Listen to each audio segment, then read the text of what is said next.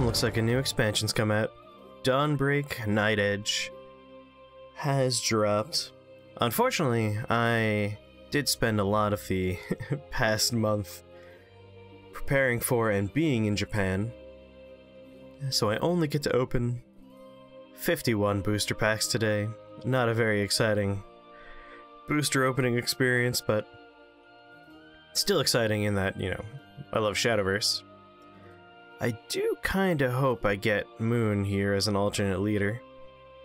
I definitely don't need the card. I already have a playset of her, but it would be nice having the alternate leader for Haven. Anyway, let's see what we get. I'm not too worried. I have enough vials that I could craft 12 legendaries right now. So not having that many rupees for boosters, not too much of an issue. But it does limit the odds I'm going to get one of those alternate leaders. I'm excited for the new Portalcraft cards, though. And I do like some of the new Runecraft stuff, although all of the decks I have right now are no longer standard viable, rotation viable. So I have a lot of working to do, making new decks. Ooh, a gold. We probably won't spend too much time looking at the silvers and the bronzes, but we will take a quick peek at the golds and the legendaries we get. Also, I am jet-lagged so hard. I'm so sorry. I'm gonna be all mumbly. Force the Dragon Newt. Alright, we are replacing a lot of spells and cards that are leaving rotation, so stuff like that's expected. Destroy an enemy follower with 2 defense or less. Draw a card and evolve early follower's play. Spell boost, destroy a follower with 1 or more defense. So I'm guessing spell boost here. 1 more defense and 1 or more. Oh my god, I'm so tired. Anyway, this remains a 3 cost, but the size of the menu you can destroy goes up, so that's interesting.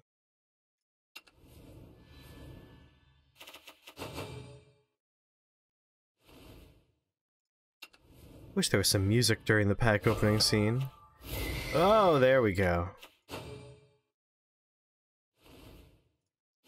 Animated gift for the Bloodkin. Ah, Vania. But a Dragoncraft legendary, huh? If you played at least 10 other non-follower cards this match, and you have 10 play points, choose play this as a Virtuous Lindworm or an Iniquitous Lindworm. Oh my.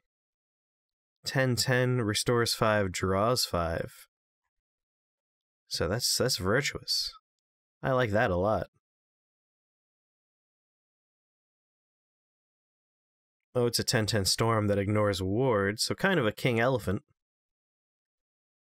That's a good turn 10 finisher right there.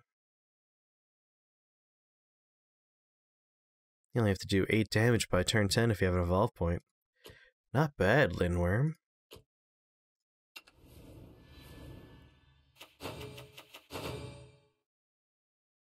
Maybe this is the expansion I finally start playing with Dragoncraft. Now, of course, a ramp, it doesn't need to be a turn 10 play. That could be a turn 7 finisher if you've ramped well.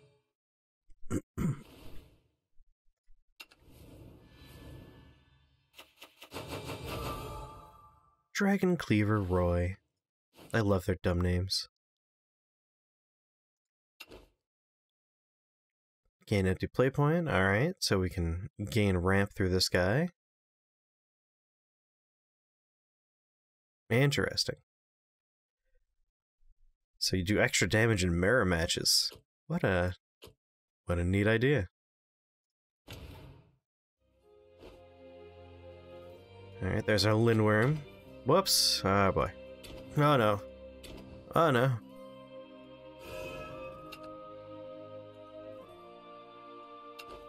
Alright, let's finish our ticket-based boosters before we start spending our rupees.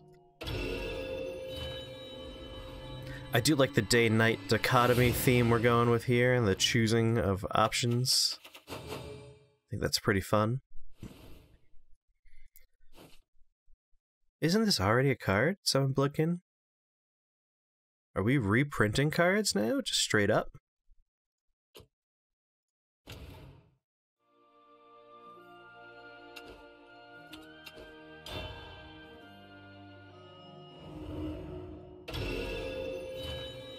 I have to check.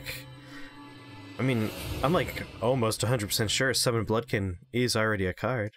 So that's kind of like an alternate art situation or a reprint. I mean, Magic does it all the time, so it's not weird. I guess it's weird because it's a digital card game. Whenever an allied forest back comes into play, give a +1, +0, and storm. Sounds like Aggro-Bat is gonna come back.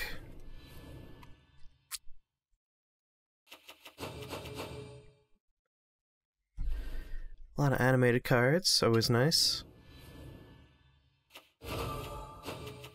Although I'm one of those heathens that will turn all of the animated cards into vials. So got an ambush, enhance of 8, gain +3/+3, so it'll be a 4/6, and put a Nonja Silent Maid into your hand and make it a 0. 2/3 ward. With Bane if you have a commander. This is a commander. It's not bad.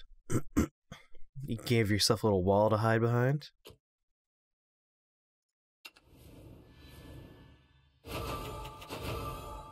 Alright, another one of her. But a Snowman King. I do like the Snowman King. So every time you spell boost, you either spawn more 2/2 wards or more 1/3 storms. I did play with a few of these cards already because I did an arena run. Everdark Strix. Put a random Shadowcraft follower from your deck in your hand. Whenever you perform a burial rite, restore 1 defense to your leader. Alright. Nothing to do with neutral, which is odd considering the other print of Strix. Gift for Bloodkin we've already seen.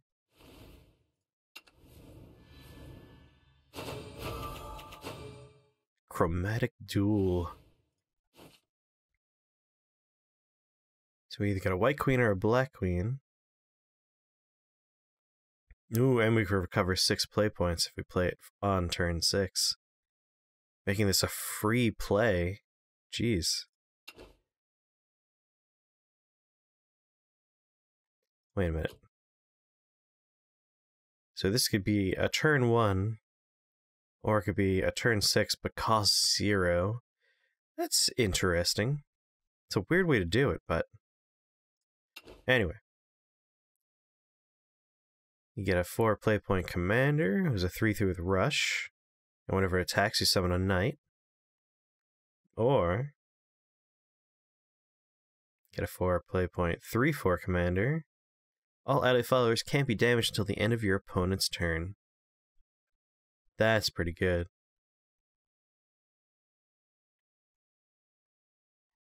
Gives all of your units immunity to damage. I imagine spells that banish or destroy would still work, but damage would not. Nice, Chromatic Duel.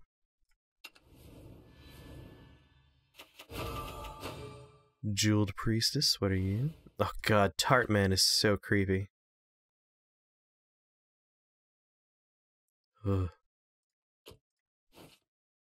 Put either a white diamond or a black diamond into your hand. White diamond is a 1 play point Haven Amulet. Draws 2 cards. Black diamond. Deal 2 damage to the enemy leader. Restore 2 defense to your leader. Alright. 2 fairly useful amulets. Next. Looking for those big legendaries here, guys. Come on. Victoria. 3/1 rush. Whenever this follower attacks an enemy follower, deal X damage to the follower before it can deal any damage in return. X equals this follower's attack. Alright, first strike, not bad.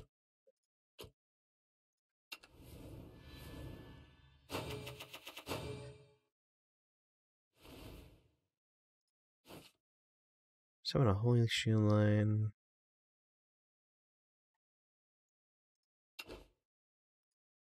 This could be really annoying.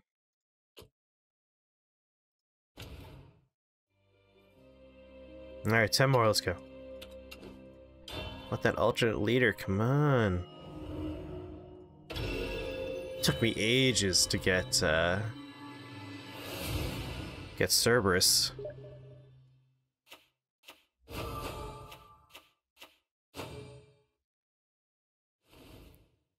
Dragon Cleaver Roy, we've already taken a peek at him.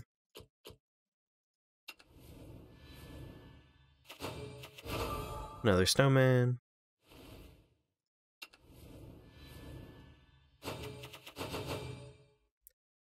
Nothing exciting.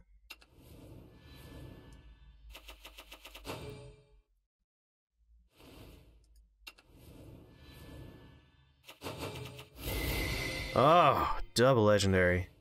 That's what we're looking for. Godsworn Alexiel, Havencraft. Give your leader the following effect. If an allied amulet is in play, your leader cannot take more than 4 damage at a time. And lasts the rest of the match. So this is basically Durandal, I want to call it. I'm terrible with names, but the swordcraft amulets that prevents you from taking more than 4 damage at a time. This just anytime you have any amulet play, which for Havencraft, easy to do. So that's kind of neat.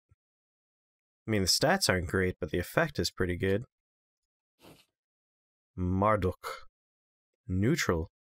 Give your leader the following effects.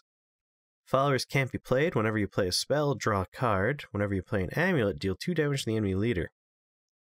These effects last until this follower leaves the area. Interesting. Interesting. I like that. Can't play followers, but every spell is cycle, and every amulet does damage. You could probably do some interesting stuff with that. Of course, once it's dead, the effect goes away. Alright, I'm kind of excited to see what people do with that. For 7, not too much is going to happen, but if it stays alive for just 1 turn, the next turn could be a pretty powerful turn. We've already seen one of these.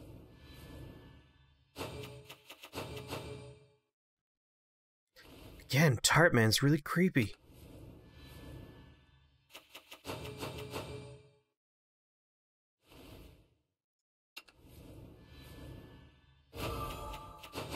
I get it. I'll make an aggro deck. Calm down.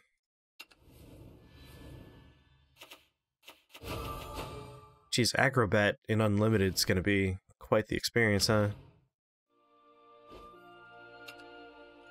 Alright, 20 more to go.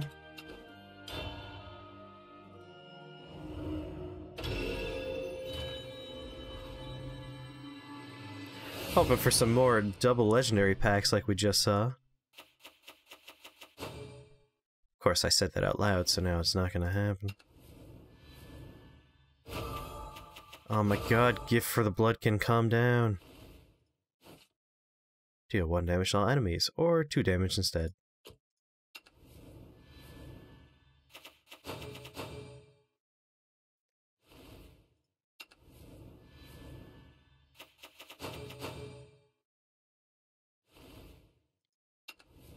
It's the silver and bronze only boosters that make you feel pain on the inside.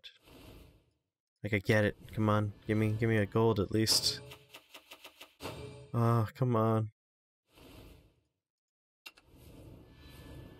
More legendaries? Nope, just animated cards. There we go.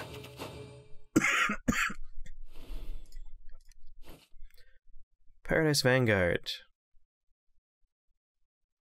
Wow.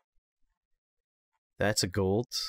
It's a 2/2 for 2. Evolved as a 4/4, and it banishes an enemy follower with 1 defense. Jeez, not that great, Paradise Vanguard.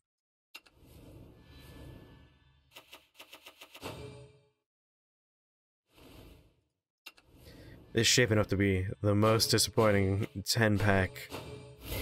Oh, thank you. Alright, that kind of turned things around. Another Havencraft. If at least 2 allied amulets are in play, and you have at least 5 play points, choose. Play this as either a Serenian Hind of Light, Light Hind, or Dark Hind. Light Hind. 3/5 rush, end of your turn, restore 4 defense to this follower. Alright. So like a less good version of Moon there. Dark Hind. Subtract 2 from the countdown of all allied amulets. And it has Bane. Alright, it's not great, but it's not terrible.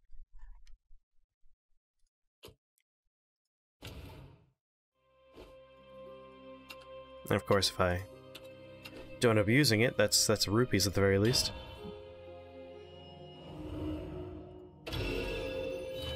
Because like I said, don't have that many boosters to open, but I do have a lot of vials to spend.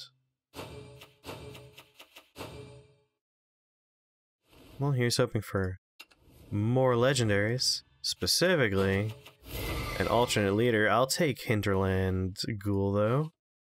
Shadowcraft. Put 10 skeletons in your hand. At the end of your turn, deal 6 damage to all enemies if you have at least 30 shadows. Alright, so we're kind of looking at like a Path to Purgatory, but as a minion.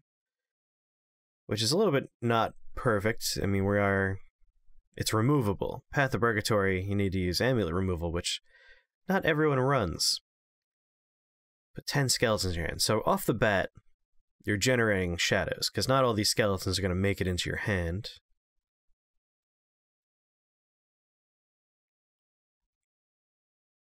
You know, or at least you could play its turn 7, so in most matches, you've already seen your opponent and yourself use up those evolution points, or you're about to use up those evolution points. You could probably be pretty close to 30 shadows if you're playing the right kind of deck. The 10 skeletons is definitely going to push you over. And this will be a board clear. So unless they have direct removal, this is actually not that bad. I mean, in take 2, this will be really good, I imagine. Since removal's kind of a premium in there. I like you, Hinterland Ghoul. I don't know if you're great for constructed play, but I hope you will be. Because I love Path to Purgatory.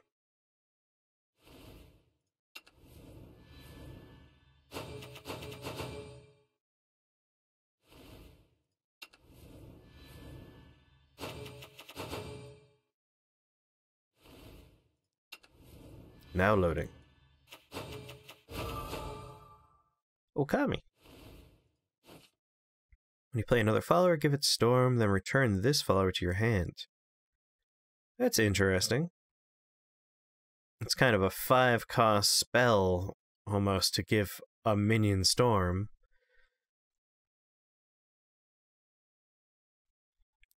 I could see this being fun.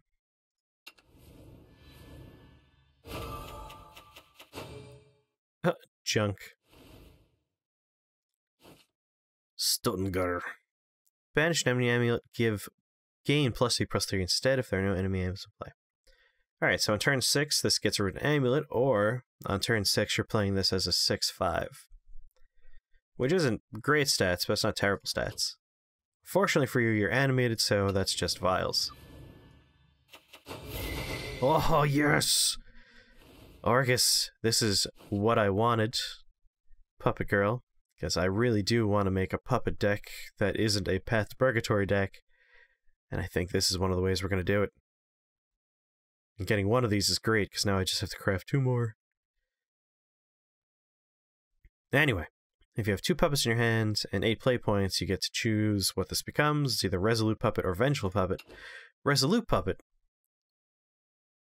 So, whenever an allied puppet comes into play, transform it into a Lloyd the Android. If there isn't an allied Lloyd the Android in play, at the end of your turn, restore 3 defense to your leader if there's an allied Lloyd the Android in play. So Lloyd the Android is a 1/4 ward, and it gives all of your other... Basically, they have to kill this before they attack other stuff with spells. So that's fun. It's a nice, weird ward that protects your other minions, and it heals you if they don't get rid of them. But I'm more interested in Vengeful Puppet. Again, I'm super jet lagged, so I'm going to be yawny and mumbly. Apologies. Whenever an allied puppet comes into play, transform it into an Uno. If you have an Uno in play, get a Do. If you have a Do in play and an Uno in play, you get a Tre.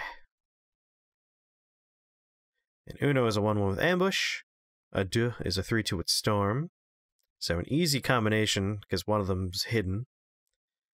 And those two merge together into a Tre, which is a 3/3 with Storm that can attack twice per turn, and if it dies, it summons an Uno and a Do. Just kind of recreating itself over and over again, unless your opponent has a lot of removal ready. So I'm really excited for this. I think both forms are pretty fun and viable. And it's a helpful way of making Puppet into an actual archetype, which I'm excited for. So hell yeah, Orcus. Oh, more legendaries. This really makes up for last time where I opened like 80 booster packs and got like 2 legendaries. A new Vania. If you release 6 play points and Vengeance active, choose play this as Kind Queen or Blood Queen. Alright, so Kind Queen. 3/6 drain. Summon a Forest Bat. Whenever an allied Forest Bat comes into play, give it ward. And then Blood Queen is a 3/6 with Storm. Summons a Forest Bat. Whenever an allied Forest Bat comes into play, give it Bane. Pretty fun. I just like Vania a lot, so I'm excited for new Vania. And again, I mean, Aggro Bat seems to be coming back with some of these cards. Oh man, so many legendaries. Alright, so we already have one of these. Now we have 2 Godsworn Alexials.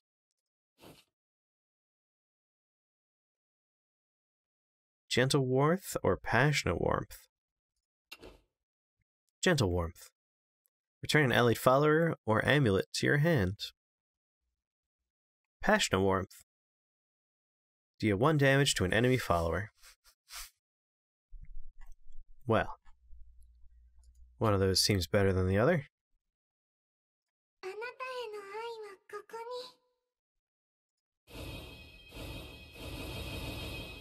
I wish you could see the artwork for the other versions, because they all have art. Well, alright. Jeez, we got a lot of legendaries. That wasn't bad for just 51 booster packs.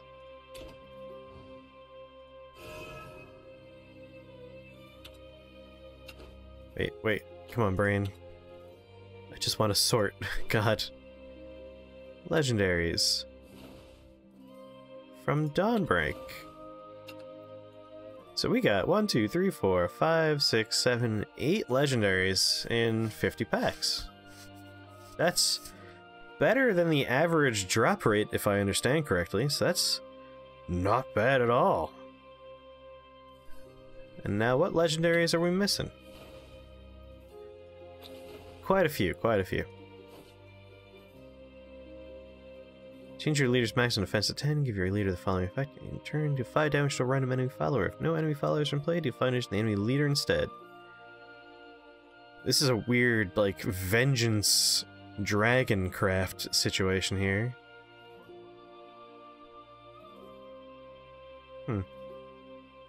It's maximum defense too, so you couldn't heal up from there. I don't think this effect is good enough to warrant limiting your health to 10. Oh, it lasts for the rest of the match. Alright, no, never mind, that's fine. That's 5 damage to a minion on the board, and if they have no minions, face. And it's at the end of your turn, so you can spend your turn removing minions. Alright, I could see that being pretty fun. I do want Unbodied Witch. This is a super creepy card, and I think you could do a lot of fun things with it. Choose a card in your hand, put copies of it in your hand until it's full, so you're gonna have 9 copies at max. Well, I guess, yeah, 9 copies max if you just have 2 cards in your hand. At the start of your turn, evolve this follower. Whenever this follower attacks, spell boost the cards in your hand 10 times. So in Unlimited, this could be real busted. In rotation, it could still probably be real busted. Give an ally follower +3/+4. If it's an officer follower, give it ward. If it's a commander follower, give it clash. Alright, so stat dump onto another card. That which erases. Whenever a card is put into your deck, banish a random enemy follower or amulet. Jeez. This with the 1-cost amulet that does 2 at the end of every turn. So you could play this on turn 8, play that amulet, and then there go 2 enemy followers or amulets. Doesn't matter how big they are, or if they're in ambush mode. So that's pretty neat. Dark Feast Bat. Deal X damage to an enemy. X equals the number of times that your leader was damaged during your turn this match. Geez, if you make a deck that's a lot of self-damage and healing, you could potentially do a lot of damage to face with this, because just as an enemy, it doesn't have to be a minion. Or, of course, it's just good removal. Yggdrasil. Put either a Blessing of Creation or a Wrath of Nature. Draw 2 cards, add 2 to the number of cards played this turn. Pretty fun, especially Unlimited. This with Roach would be pretty broken. Then give all ally followers Storm. Boy. That could be pretty fun. Because you could just pocket that until you're ready. If this follower's attack or defense is increased by a spell or effect during your turn, evolve this follower. And then it's a 5/5 Storm and Ward as opposed to a 5/5 just Ward. Interesting. So you could play this, boost its stats, and then just go face with it. It's not bad. Saradwin, you're back. Eternal Potion or Instant Potion. And if it attacks, you recover a play point. So Instant Potion. Oh, Eternal Potion. Reanimate 10 for 5. Gah. I'm glad I'm gonna see a lot more Zeuses in Unlimited. I'm not glad. That was sarcasm. Instant Potion. 1 play point, Shadowcraft spell, deal 2 damage to an enemy follower. Barrier Light, deal 5 damage instead. So really, Eternal Potion, every single time. And every single time, the answer is going to be Zeus. I hate you. Ruiny Destiny's Bard. Prophecy of Boons or Prophecy of Doom into your hand. Whenever this follower attacks, spell boost the cards in your hand. Alright, Prophecy of Boons. If this card has been spell boosted at least 5 times, recover 2 play points, draw 2 cards. So if you spell boost this 5 times, it's a free cost to play. Prophecy of Doom. 15 play point runecraft spell. Give the enemy leader the following effect at the end of your turn. Deal 7 damage to your leader. Spell boost, remove 1. Oh man! Prophecy of Doom. Oh man! Prophecy of Doom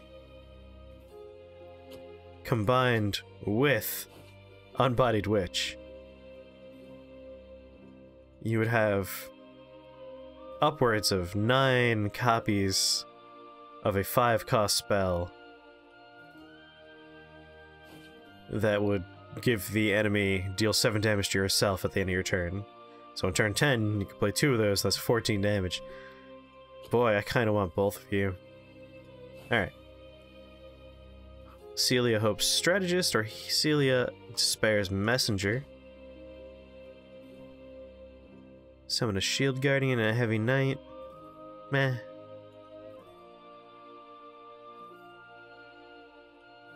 Storm.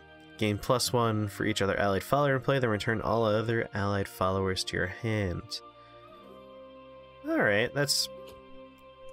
It costs 2, so for that cost and that effect, I could see why it's a legendary, but that could have been 1 more and a gold.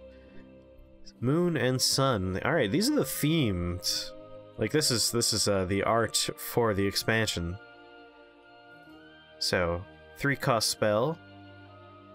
Summon either an Amaterasu or a Tsukiyomi. My pronunciation of Japanese is great, and I've been there twice. Enhance of 7, give that follower +3/+3. Alright. So we have a 2/2, possibly a 5/5. Restore 1 defense to your leader. Last words, put a Moon and Sun into your... Oh! So you just have these forever, because every time they die, you're getting a Moon and Sun in your hand, huh? That's fun.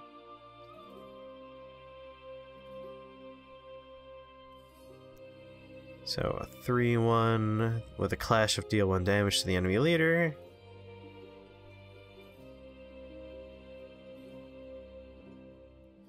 So it's either you restore during a clash, or you deal damage during a clash.